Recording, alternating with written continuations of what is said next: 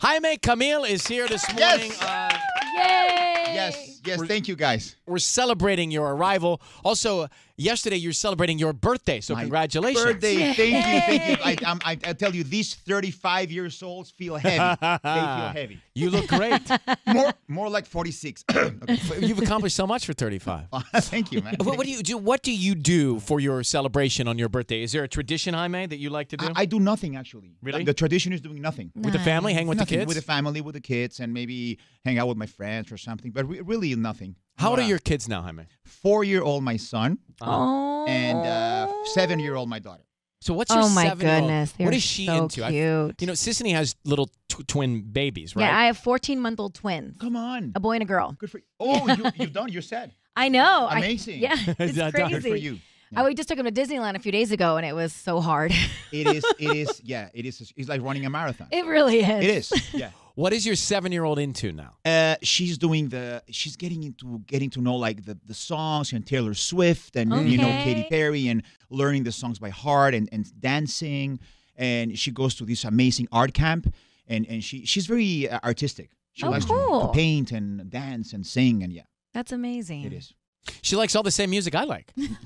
Me too. Yeah. I sing those songs. Exactly. Me too. The other day, my wife was like, "Are you singing Taylor Swift?" I'm like, "Hell yeah, of course I am. Who isn't, right?" Yeah, exactly. Oh, I've got to tell you, Jaime. So Patty, who is right behind you there, she's worked on the show for many, many, many years, since the beginning almost. And she saw you out in the wild. And you know when you see a famous person in the wild, somewhere. In the wild, you mean like in the jungle? Or what? No, out and about, like in real life. Oh, got it. Okay. Not on the screen, but like having life happen to them. Yes. And she was seated behind you, and she was so nervous to say anything, so she didn't bother you, but she almost did. And here you are, serendipitously now. Oh my God. We were at the LAFC game, and you were right in front of me. Boom. Y me dio una vergüenza. ¿Cómo que vergüenza? And I was just like, should I go? Like, what am I going to say to him? Vergüenza is going out to the street naked and no one looking at you. That is shame. That's shame. And I wanted to offer you a drink because we were both at the food hall together. Oh, there you go. I get it. Yeah, And I was yeah. like, maybe I should get him a drink, and maybe we can chat about our kids because our kids are the same age. There you go. And I'm like, Well, next time, do it. The moment just fled, and I didn't say hi to you. No, come on. Stop it. You should. Oh, my God. Do it. Next time, do it. What do people, when people do come up to you that you haven't met, they feel like they know you or they know a character of yours, what do they often say? It depends because I think, I'm sure you get this as well, we don't have a problem with people being polite. When people are polite, you're super cool with them and you take hundreds of pictures. But some people, they try to be funny or they're trying to like, I know you from the... And they're like, whoa, no, we don't know each other. Don't touch me. No, don't poke my stomach. We don't know each other, But I just know, I really love to take pictures with them, and I encourage them to say hi and how are you, like the show, and then they want to leave. Like, okay, I won't bother you. I'm like, no, you're not bothering me. Let's talk about the show. Would you like some spoilers about Jane or whatever? Yeah. He's very generous. Sis, didn't you get recognized at Disneyland when Asa was having I don't get recognized at a rate where real celebrity would be, but like, you do. No, I do not. But my daughter was having a meltdown, and it was hot. We were sweating. My husband and I are basically on the verge of arguing. Like, it was just like not a, I know. It was not a good moment. And they're supposed to be like, "Hi, Sissany, can we take a picture?" And I'm just like, "Okay." And like, Sure. No, I just don't know what you go through when you do have people that do come up that you just can't. I think that people sometimes get caught up with the excitement. Yes. And the excitement blurs their logic. That's what so happens. true. Because one time they asked me, I was changing a diaper of my son. One of those explosive diapers, the poop starts here and ends here. Probably not a good time to come up you know and say those anything. ones, right? Yeah.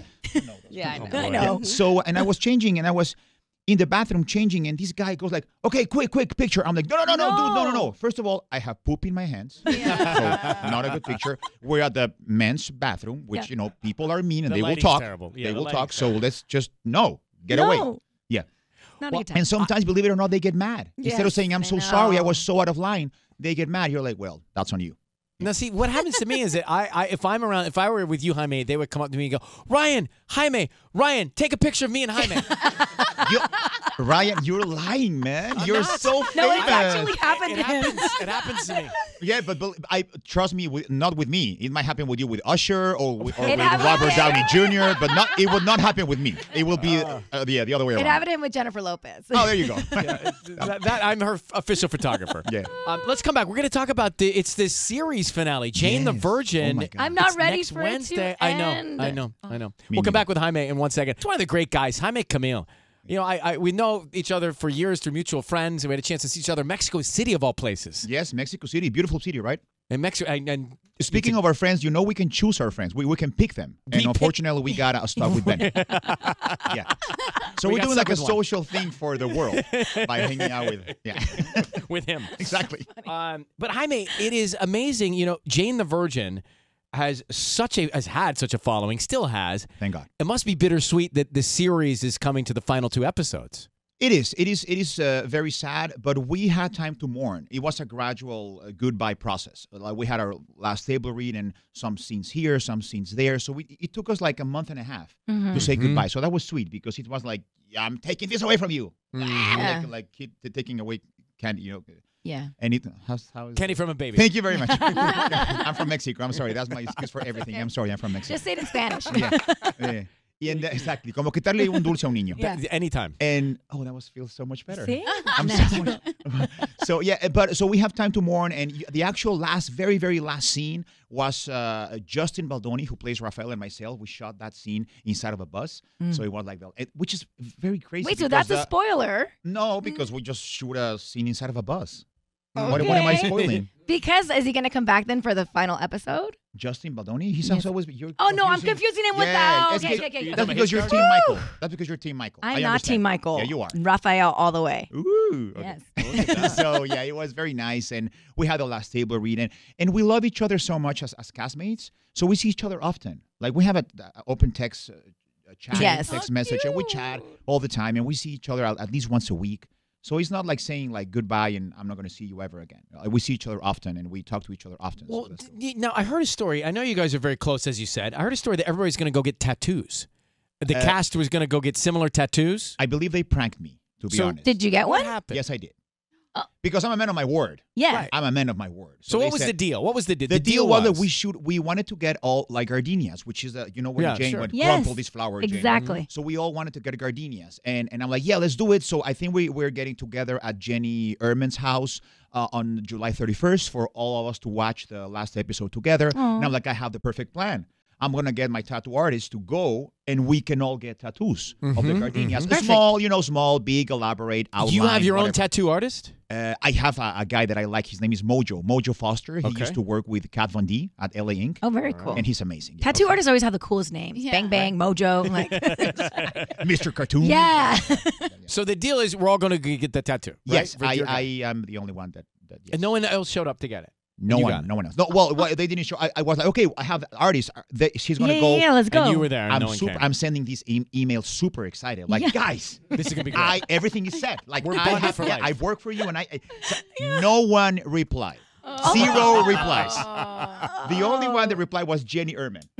Love it. I get it. I'm like, Jenny, I guess you're going to have to come with me to the tattoo shop because the guy's not going to travel from Upland to your house to do 0 tattoos. So, Where did you get the gardenias? I got the gardenia Look here. at that. Oh, my Oh, that's great. Yes. Look, Flex. Check I how I like flex. it. Look at that real estate. Look at that. Hey. When you go to the gym, you are supposed to see a muscle here, but just imagine it. No, you can't get that. That's a gardenia. That's great. Big. I mean, I'm so happy that the show it got picked up. It had a tremendous first season, and then people latched onto it with real loyalty too. Why do you think it resonated so much? What do you think it was I about? think it was Jane a and brilliant Virgin? writing. It was written brilliantly by Jenny Ehrman and her amazing team of writers.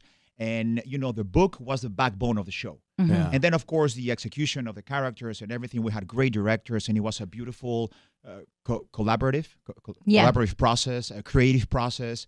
And it was nice. And we had a great, because I've heard the horror stories in Hollywood on how, actors can't stand each other or don't look them directly in the eye. And I'm like, why are you going to turn into stone? Or are they like Medusa? Yeah. Like, I didn't get it. So, and we had a beautiful, beautiful relationship on set, and we love each other so much, sincerely and honestly and genuinely. And I think that transcended the screen. Yeah. And you could see that. And I think because we, as castmates, connected so much, I think we transmitted that to the audience. So they connected with us. Well, Jaime, you are the best. You're a good guy, and you're so talented. Congratulations. Jane the Virgin, the final episode next Wednesday, CW 9, 8 Central. And also, Jaime is going to be on Broke on CBS, which premieres early 2020. So he keeps our show on got moving. picked up. It's Nice. incredible. Yes. Yes. Yes.